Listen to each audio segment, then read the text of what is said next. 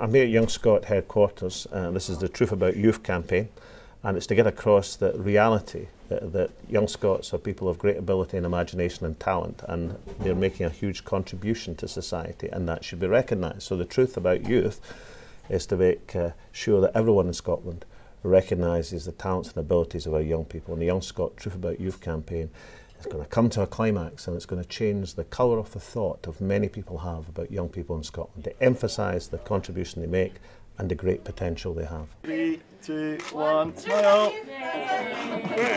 It was a fantastically exciting day here at Young Scot to have the First Minister here doing the kind of Twitter takeover of the Young Scot account to launch the Truth About Youth pledge campaign.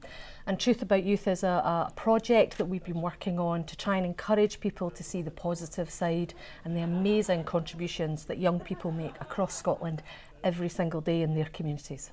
We've been working on Truth About Youth for a while now, working with young people across Scotland who've been out and about in communities all over the country, and what the young people wanted to do was have a national campaign to get as many people as possible to take a pledge and to publicly state that they know the truth about youth in Scotland.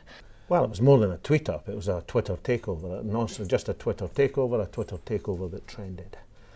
And there were great questions, there were brief answers.